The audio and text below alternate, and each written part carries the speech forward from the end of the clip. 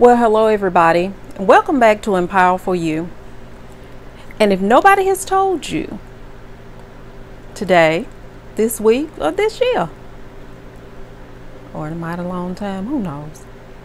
Let me be the first to tell you, you are not a failure. Are you shocked? Are you shocked? Are you shocked to know that you're not a failure? I'm not. It's because you're not. You're not a failure. Say it with me. I am not a failure. See, now you're playing with me. You just said it because I told you to say it. Now say it like you mean it. I am not a failure. How did that make you feel? Did that make you feel better? To know in here that you're not a failure. Many of us throughout our lives have made mistakes. I've made mistakes. Come on, y'all. Everybody has made mistakes. Even the scripture says that all have fallen short of the glory of God. That means that we're not going to do everything right all the time. We're not going to have it all together all the time. As a human being, we all have faults. We have shortcomings. We have flaws, personality quirks, and of course, we're not going to get along with everybody. Everybody's not going to get along with us. We're going to like certain people, and then we're not going to like others. People not going to like us either. I got a lot of people don't like me. Do it look like I care? Okay, long as you know. And sometimes you just have to get to that place in your mind that I don't have a problem. And I don't have to dwell in that place with you. That's what I'm saying about failure. Many times failure is a state of mind. What state of mind are you in? Are you in that mindset that I'm a failure? You know, that place right there, that's a dark place to be in when you see yourself as a failure. Seeing yourself like that brings on depression. It brings on those dark tendencies of suicide and, substance abuse and, physical abuse and, it just makes you anxious and sometimes we lash out when we're in those places of failure.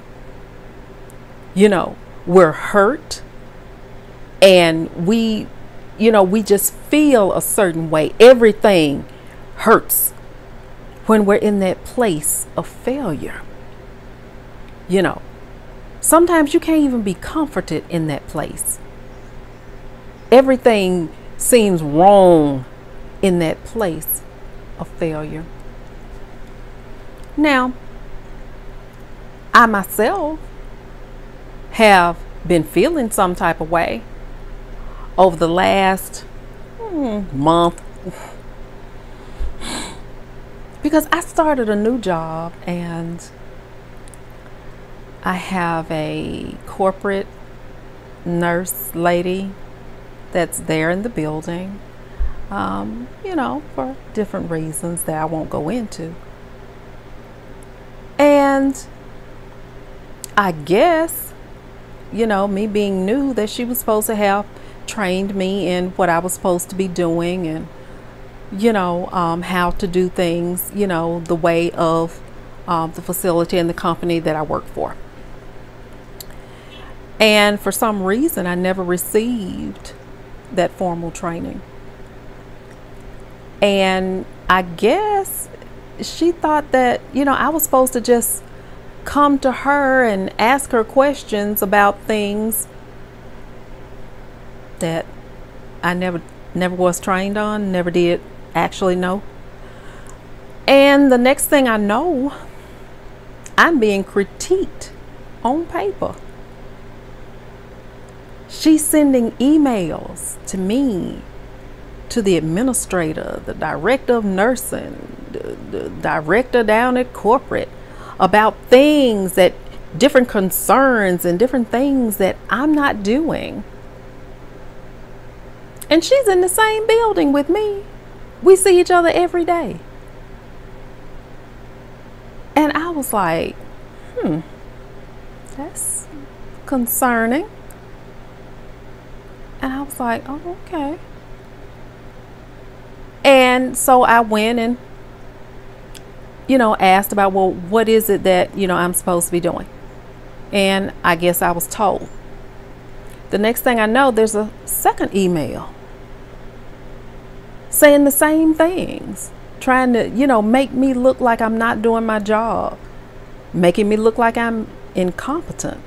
At least this is the way I took it. As a person, I take things personally. I hate that phrase. Don't take it personal. I'm not a dog. I'm not a cat, a frog, or a donkey. So how am I supposed to take it? I'm a person. And did you not know that 99% of communication is perception? It's not how you meant it. It's how the person perceives what you have said, done, or written. It's perception. So this is how I perceive this. I perceive this as, this lady got a problem with me. And so after the second email, I was really feeling some type of way. I was really hurt by, what had transpired. And I remember I was sitting at my desk and I felt some type of way. And, I said, I'm gonna go home. And I got in the car and I called a best friend of mine and told them what was going on. And they were like, oh, so who job you got? What? You got somebody's job. What? What are you saying? No, they asked me to come there. And they said, no, you got somebody's job that lady wants them to have, or she just don't want you. I said, oh, ooh, I didn't even think about it like that. And they was like, yeah, you might ought to wanna. And then they told me, they says, well, did you respond to the email? Did you tell your side of the story? Since she wants to expose you to all of these people? I said, no. And they said, why not? You have a side too, and you have the right to respond. Respond to the email. And do it in the way that I know that you are able. So I did. And come to find out, it backed her up off me. It made her leave me alone. Did I still receive my formal training? No. Is she still writing these emails? Yeah. But I had to come to the place of, you have a problem. I don't. And that's where you have to go. When somebody is literally trying to set you up for failure, you have to make it up in your mind. So which one are you going to do? Are you going to be the best that you know you can be? Or are you going to cower down to their twisted, perverted agenda and be the failure that they have planned for you to be? Whose plan are you going to follow? You know, many times we get into these places and have to deal with certain people in order to know what not to do, when it's us that's in charge. A lot of us, just because you're young, middle-aged, or matured, that doesn't mean that you're actually in your season to put forth the effort that you have put forth and to actually implement those lessons that you have learned. Everything is on a time schedule. You know, I have people tell me all the time, oh, I'm too old, oh, I'm too young, oh, I'm too tired, oh, I'm too this, I'm too that. Really? Well, guess what? You can't die until it's done. And many times, you know, I've been in some places where I was just like, I'm not gonna make it. I'm tired. I can't. I don't have any more fight in me. And the next thing I know, I was up and moving again. You're not a failure. You've made mistakes.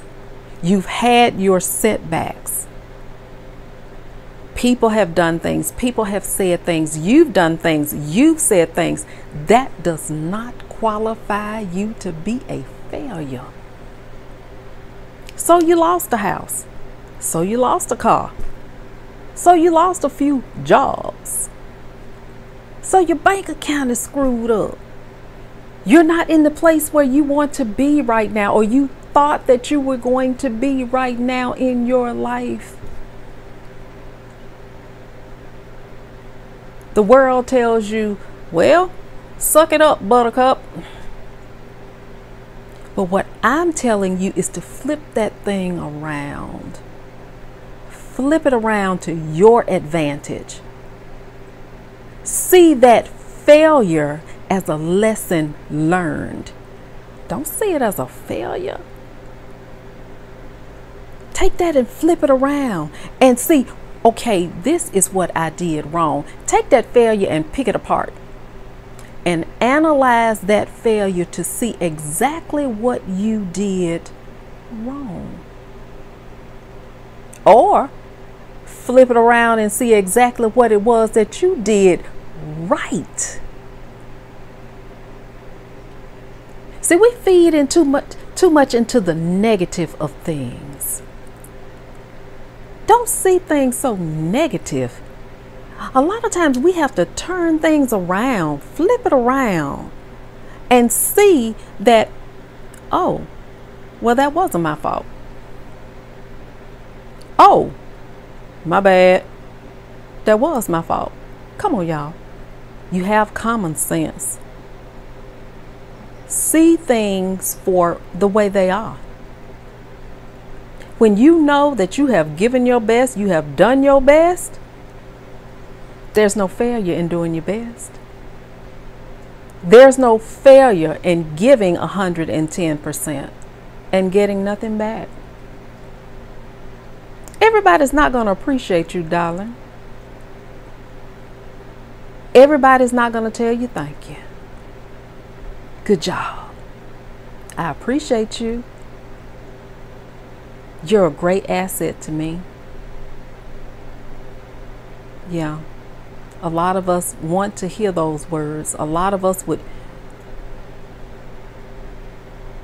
give anything to just hear it, feel it. But sometimes we have to say those things to ourselves. Good job, Falama. You the bomb.com, girl. You an asset to, girl, you an asset to these folks. These folks don't know what they got. They got me. I'm the best. I'm the best at what I do. Y'all don't know nothing about me. Can you imagine taking on that attitude in everything that you do? I'm the best in whatever it is I do. Now, don't get it messed up. Don't get it messed up. If you're not the best, and you half-ass your junk, don't talk about something you the best. Here, don't do that. If you are genuinely the best at what you do, then ain't nobody got to tell me thank you. Good job.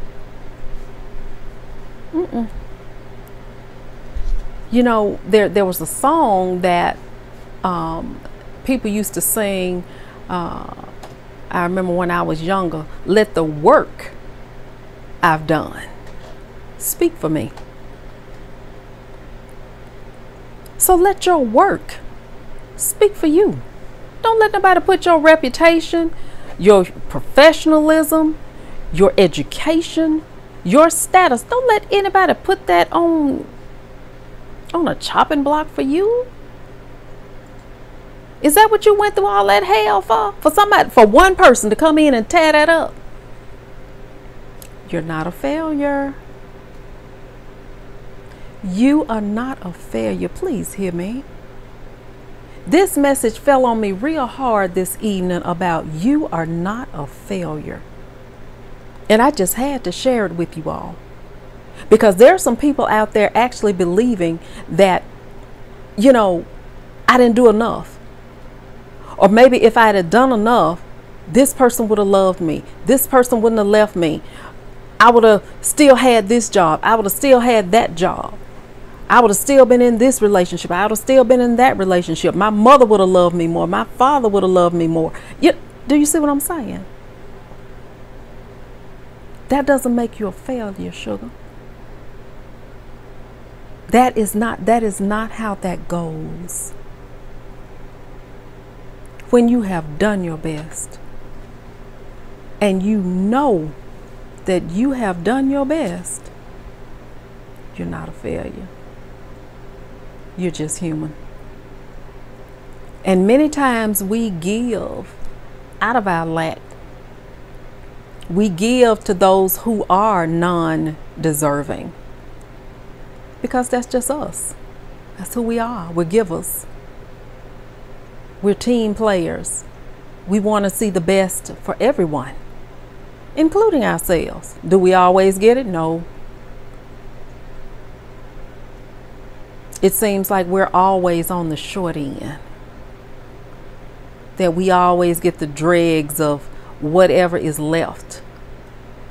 That when there needs to be a scapegoat, you're convenient.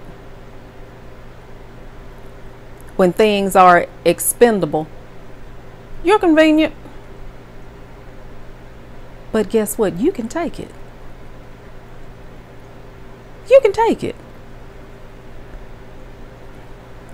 You can take it and you can make it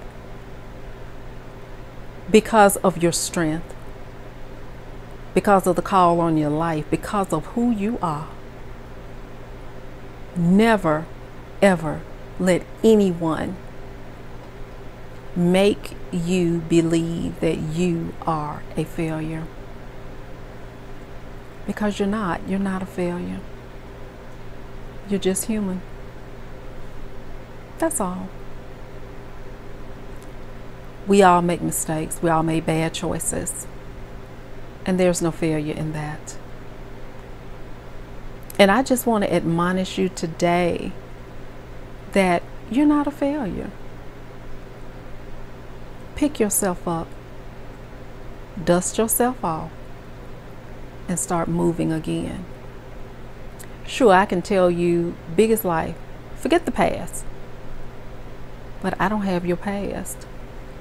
There are things in my past that I have yet to overcome myself. And I'm still working on it. I work on me on a daily basis. I have to. Because if not, I might fall back into one of those old habits. You know what I mean? So just see this as a stepping stone. Take this as a lesson learned. Take this as something that I need not repeat this again. Because what is that called? Doing the same thing over and over and over again and expecting a different result. You know what that's called, don't you? That's called insanity. Are you insane? Are you? You got mental illness in your family? I think we all do, really. But what I'm saying is don't let anyone else determine who you are. Don't do that to yourself. It's not their job. It is not anyone's job to determine who you are. It's not anyone's job to determine your value. Not at all. So how is it that anyone can determine whether or not you're a failure or not? Pick yourself up. Dust yourself off. Get your thoughts together. Get yourself together. No one's taking score of your mistakes. Nobody has a little tally sheet going, yep, you did this, and yep, you did this, and oof, you just terrible. You did this and you did this. Nobody's taking tally of this, y'all. It's not that deep. Don't make it that deep. It is not, I promise you, it is not that deep. It is all a part of a mindset. Failure is a mindset. Failure is in your mind. Okay? Think success. Think prosperity. See yourself coming out of that rut that you're in, of that valley that you're in, of that dark place that you're in. See the light at the end of the tunnel. See it and move towards it. Don't dwell in that place. Don't dwell in that place of, well, I'm a failure. Nobody loves me. Nobody wants me. Don't dwell in that place. Because you know what?